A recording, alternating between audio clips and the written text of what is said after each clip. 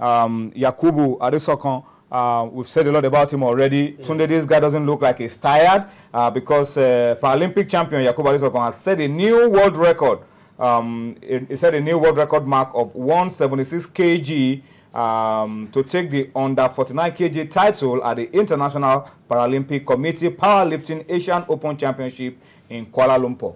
That was just a couple of days ago. So this guy isn't tired. He's setting records. He holds the world record. He's setting it. He's shifting the barriers. It doesn't look like he's getting tired. But other countries are also closing in on us because everybody now knows that, look, the Nigerians are just cleaning out powerlifting. Let's go and have our share.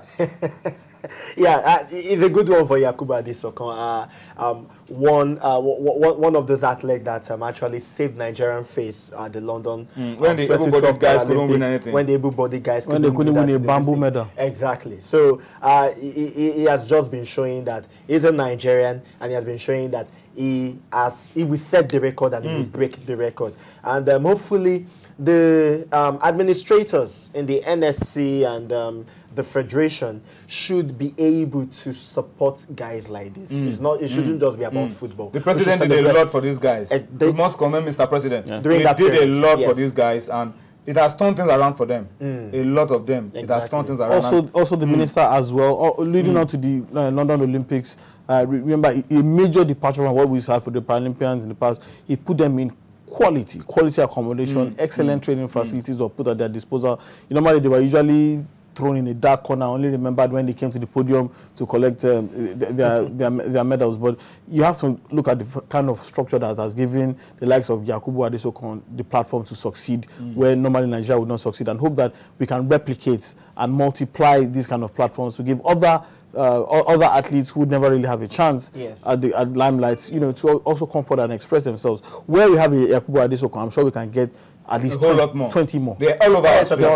They're all over our streets. Those who can be useful to themselves through powerlifting. All right, let's move away from powerlifting now and talk about the Obudu African Nations Mountain Running Championships that will be taking place alongside the Obudu International Mountain Race, and that's because a lot of countries have confirmed that they will be taking part at the competition on the 23rd of November. Calabar is the place to be. On the 16th, we'll go there, pick a World Cup ticket, then we'll go back a week after. We might even stay there. No, we can stay. We can stay. Let's go to Obudu. 5 African countries will be taking part, fielding teams at the 5th African Nations Mountain Running Championship, which will hold alongside the Obudu International Mountain Race on Saturday, November 25 at the Obudu Ranch Resort in Obudu, Cross River State. And Ethiopia, Kenya, Cameroon, Nigeria, Uganda have confirmed they will be participating in the championship. So Ethiopia can stay after the hammering they get on the 16th.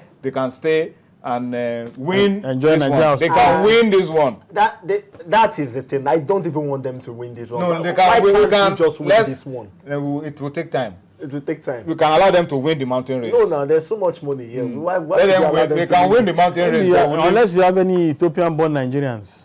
I could train. If you have any Ethiopian-born Nigerians, then you have a realistic chance of winning this. But for me, it's a straight fight between the Kenyans and the Ethiopians once again. And probably the Ugandans. Probably the Ugandans as well, because the kind of altitudes in which they live and were born, it favors, gives them a comparative advantage in this kind of competition.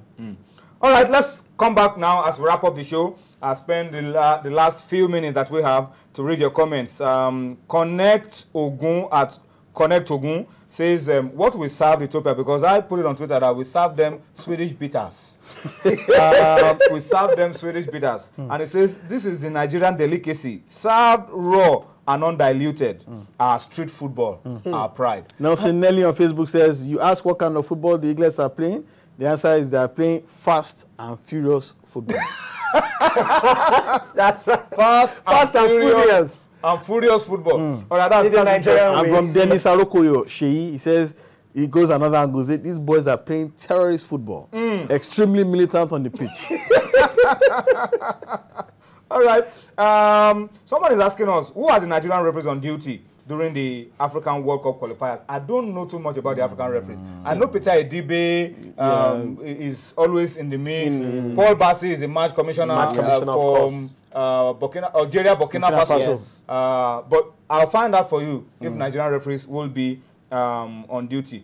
John Oluwamitito. Oh, I hope I didn't kill this name. He says, when I look at the Eaglet team, I see a team with potential if they are properly managed. That's what it says. Exactly. That is the issue. That is the issue. Achieving success is one.